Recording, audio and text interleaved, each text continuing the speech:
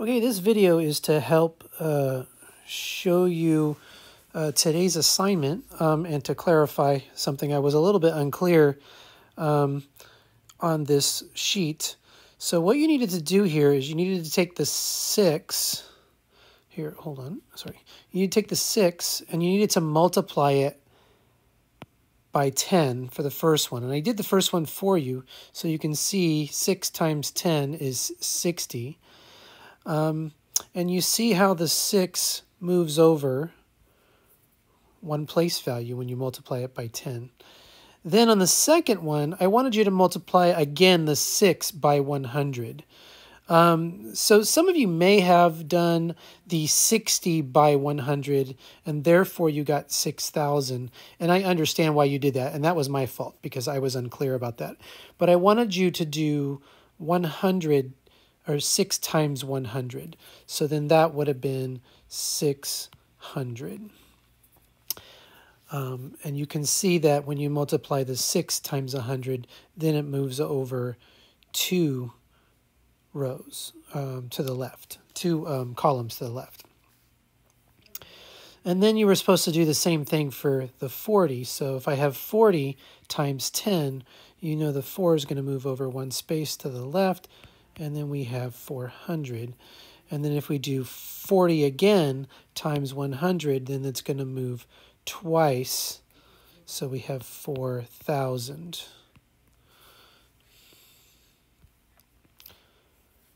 Let me thicken my pen a little bit. All right. And then let's look at the next one. Okay, now when we get to decimals, the rules still apply with the digit. So the digit 7, so even though it's 7/10 over here, if I multiply it by 10, we know that the digit 7 is going to move over one space to the left. So it's going to end up here in the ones place. Now, you could put a 0 over here if you wanted to, but you don't need to because 7 ones equals 7. And so you're actually just done. The answer is 7. Now, again, we're not doing 100 times 7 now. We're actually doing 100 times 7/10 again. So 100 times 7/10, that same 7 is going to move over 2 place values.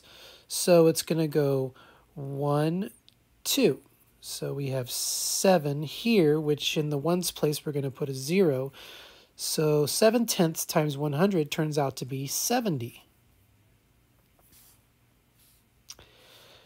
And in the last one, we have 9/100 times 10. Now, again, 9/100, that's because the 9 is in the hundredths place.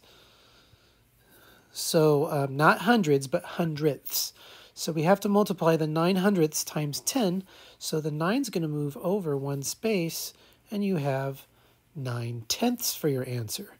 Now, whenever you have a decimal for your answer, I always like to put a 0 in the ones place because that's the way they always print it out in textbooks and everything. It's good to recognize it.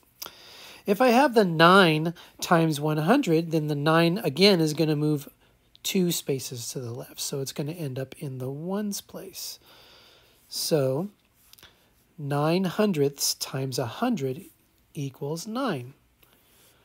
And that's what your answers should look like for tonight's homework. And now you know why.